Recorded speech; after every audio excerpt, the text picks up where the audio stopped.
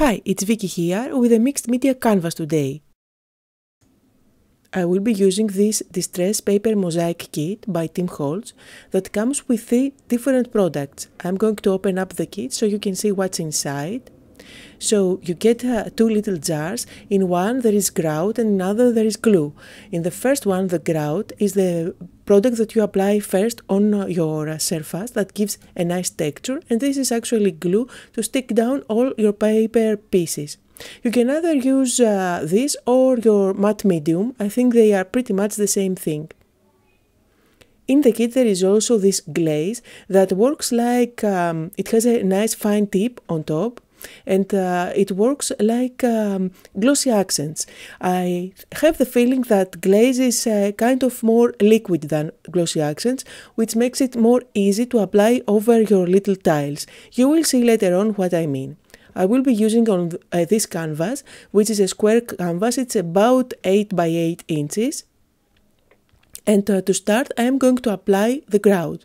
To apply the grout, I will be using my spatula, and I am making sure that I apply a nice thin coat. And it doesn't have to be super smooth, although I am trying to make a nice even layer. Now, grout is actually going to give you a nice texture that it's going to look like cement, and the finished texture is as if it's from a real mosaic. Now, when I am working, I usually have my cat all around, so you can see what I'm going through. He just decided that grout was too interesting to taste. And I am going to zoom out so you can see how I'm working usually. He's all over and around me, so I always need to make sure that I don't have cat hair on my projects. Anyway, I am applying my grout on the sides as well, so I have a nice and finished project when everything is done. And I hope you can see the texture here. It's still wet, and I did left it aside to dry for about an hour. So here it is now, nice and dry, and I'm going to work on my papers. I have those 4 different pattern papers, and I'm going to cut out with this C6 die some cups. I am going to place them on my canvas and decide where everything is going to go, and just because I want to have gaps between them, just like the example here, I'm going to cut them out, making sure that I leave nice white spaces between all those pieces. So I'm marking with my pencil, and I'm going to cut out all the excess. I'm going to do that for all the pieces as I stack them one on top of the other, making sure that I have a nice white gap.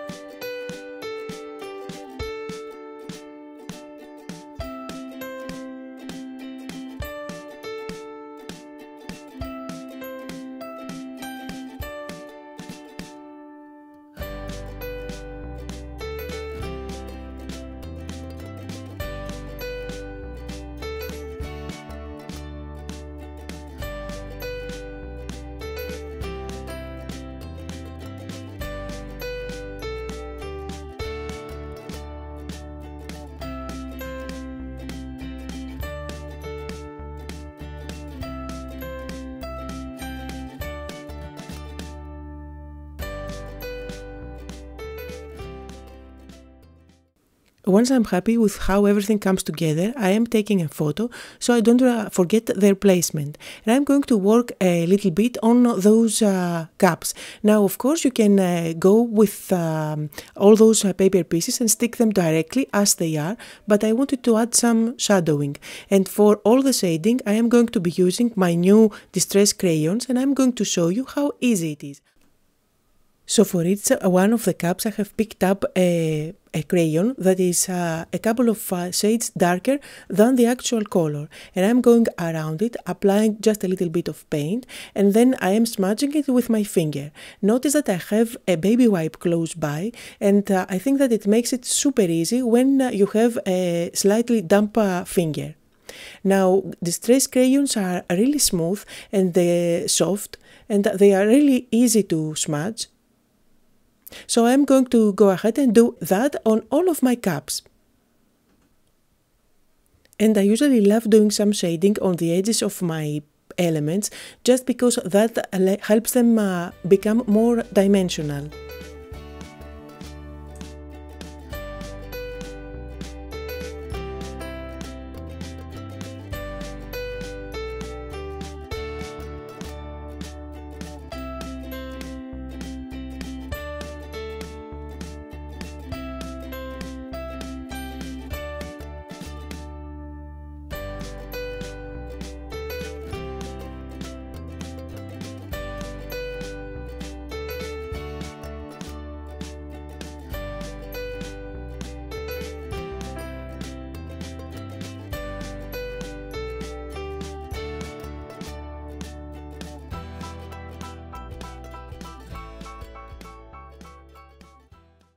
Now, if you are going for a bright and colorful project, then you can stick them with the glue right on your project. But just because I am going for a vintage look, I decided to add just a little bit of vintage photo on the edges. Now I'm applying it with my blending tool and I'm making sure that I don't darken them too much. I still want to see all that shading that I did with all those different colors. And as I am doing that, just to remind you that you can find a full list of all the supplies that I'm using today, as always, just below the video in the description area, as well as on my blog. So this is where you can go ahead and stick everything down, but I am first going to seal them down. All my pieces, I am going to cover them up with that glue, which is actually matte medium, all over with my brush. And I am doing so because I have used distress ink and distress crayons on all of my cups, which react with water, and if I stick them directly on the canvas with the glue, then all those colors that I have used will smudge my canvas. I'm going to show you what I mean. I have an example here. So I have this orange cup where I have used both distress ink and distress crayon, and I am going to make as if I was sticking it on my canvas, so you can see that I have smudged my white paper there. So if I did directly stick the cups on my canvas, I would have all those different colors like orange and red and blue and everything else directly on my canvas, and I didn't want to have such an effect. So now that everything is nicely sealed, I can go ahead and stick them down with the same glue. But you can see that as I apply the glue on top, it doesn't smudge at all.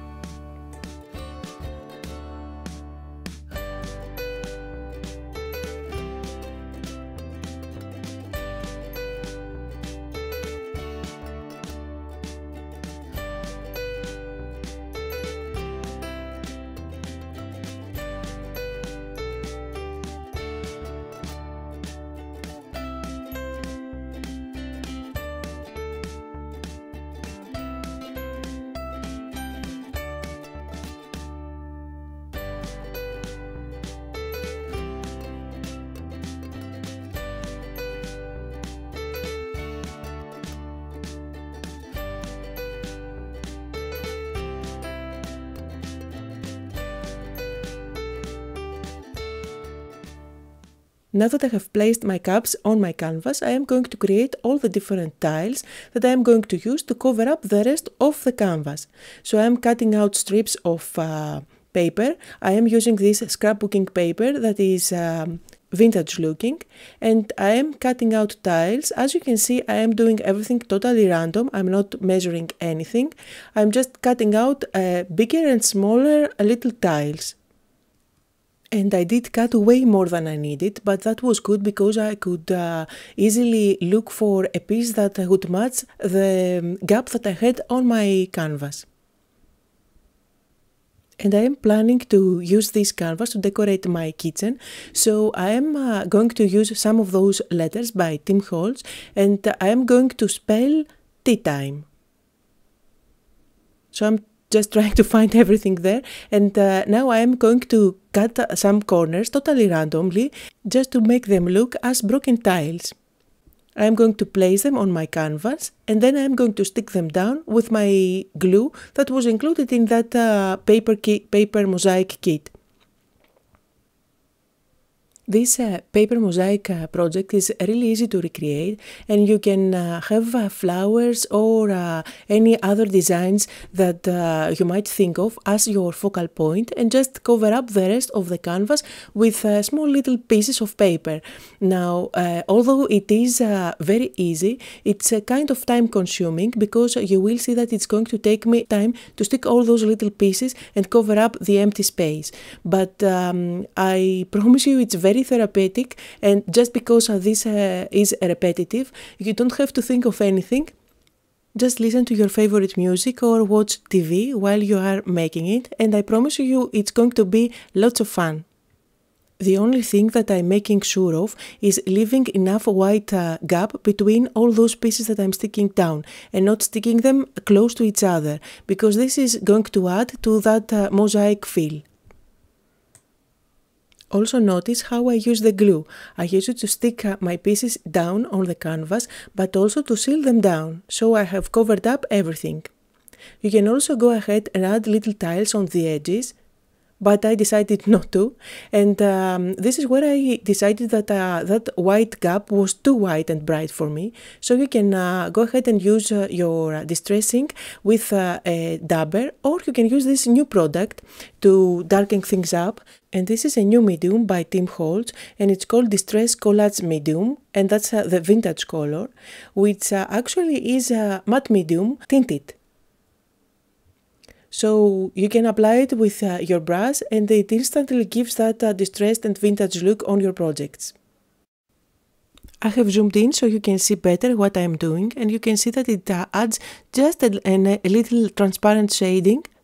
It's not too much, and it's not too dark. But again, if you want your project to be colorful and bright, you don't need to use that. All those white gaps with that beautiful texture from the ground are just perfect.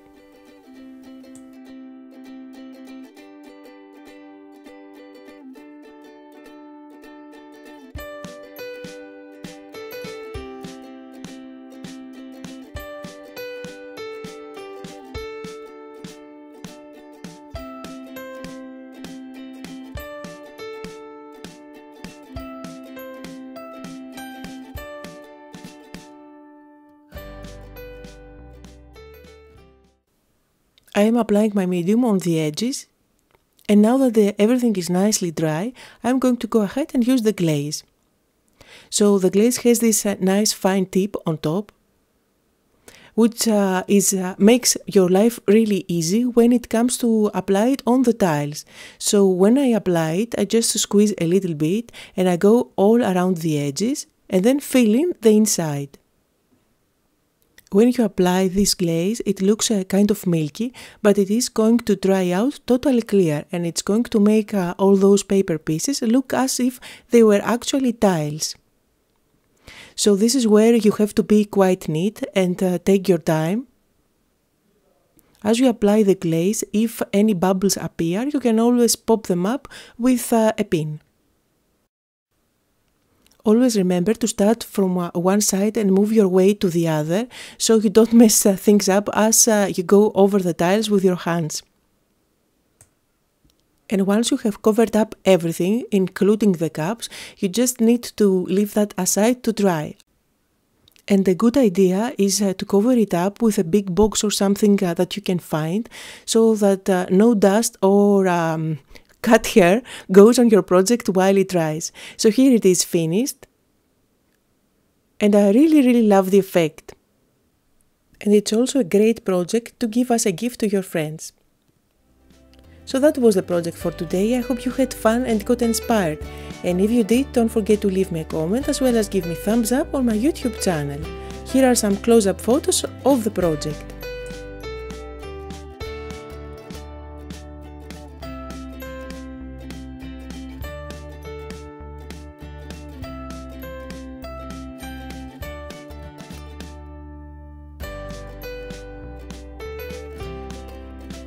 And if you need more inspiration, here are two art journal layouts using mixed media techniques that I did a while back.